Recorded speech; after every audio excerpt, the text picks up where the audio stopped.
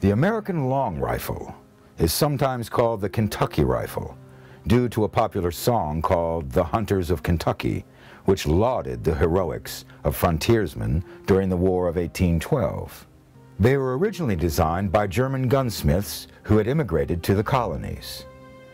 They redesigned the German Jaeger rifle, lengthening the barrel to 44 inches or even longer to improve the gun's accuracy.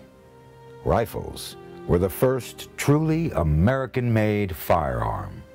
Smoothbore muskets like the Brown Bess, Charleville, and the Committee of Safety guns were still more common in New England.